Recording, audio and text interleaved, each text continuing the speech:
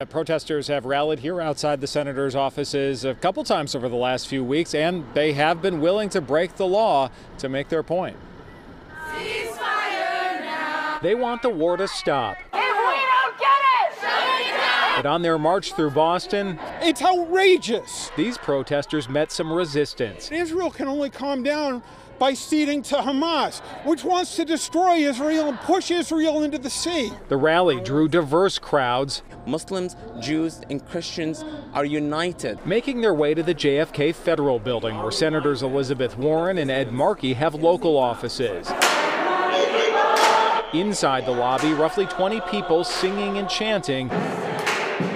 They were eventually handcuffed when the building closed for the day. We don't need a humanitarian pause. We need a ceasefire. We need a ceasefire now. They want the senators to call for a ceasefire. I believe it is my moral responsibility as an American Jew and a Jew to really say that we need to support a ceasefire. But others say Hamas is squarely to blame, not only for the October 7th attack on innocent Israelis, but also for the tragic fallout in Gaza. Every one of the deaths associated with this recent round of fighting are attributable to Hamas.